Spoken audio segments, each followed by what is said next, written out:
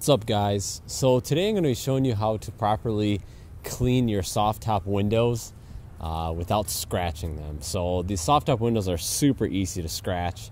So I'm just going to show you kind of what I do to kind of minimize the scratching. And then I also have an old soft top window that has a bunch of scratches in it.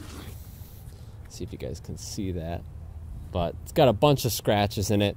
So we're going to try to fix some of those scratches. So if your soft top your windows do look like this, we'll be able to kind of help you with that too. So first, what I'm going to do is get a bucket of warm water. We're going to add just a little bit of soap here.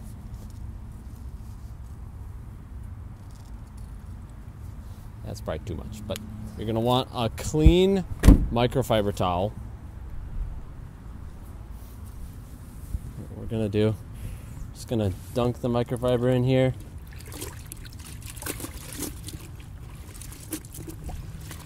Kind of mix up the soap and everything.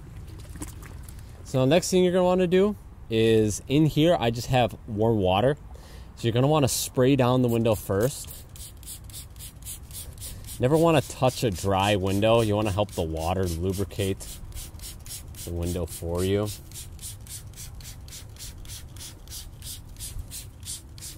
Just want to get this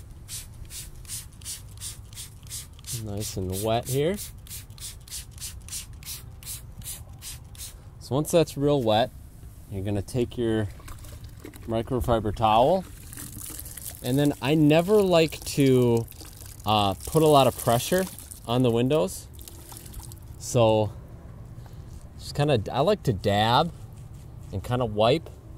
You can wipe if you want, but I just like to dab it.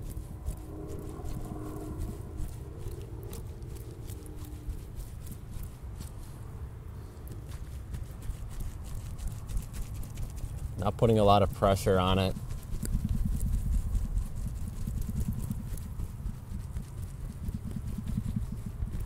Okay, now I'm gonna hit it again with the water that I have. And if you have a hose, you can obviously just hose it down, but I didn't want to get the rest of the Jeep wet. So it's gonna keep spraying on this. And then at this point, if you have an electric leaf blower or compressed air, you could use that just to wipe this off. But if you don't have that, let's get another clean microfiber towel, and we're just going to dab it.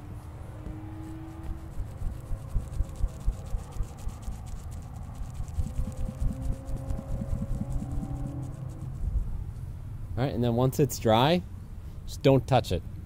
You know, that's the key. You don't want to be touching a dry window with a microfiber or anything. You want that water to lubricate it. So that's how you clean the soft top without putting a bunch of scratches in it. Like I said, if you can, use compressed air. Compressed air is to dry it off. Compressed air is going to be your best bet to not touch it, but I kind of wanted to show you guys just in case you didn't have compressed air. You can still dry it with a microfiber. You just want to be very careful with it. The tint kind of hides it a little bit more. The clear windows really show up the scratches. So we're going to do the same thing. Get some soapy water and soak it down. What's up, dude? Good, how are you? All right. So now that we got it dry and everything like that, we're going to take some, this is what I have. I got some Meguiar's plastics. It's good for like restoring headlights. You can buy, Bestop sells like actual cleaners and polishes for windows, but we're just going to give this a shot and see how it works. So I'm just going to do side to side motions. I'm not going to do swirling motions.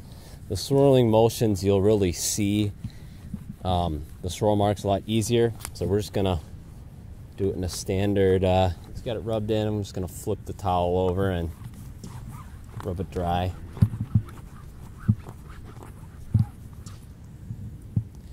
Okay.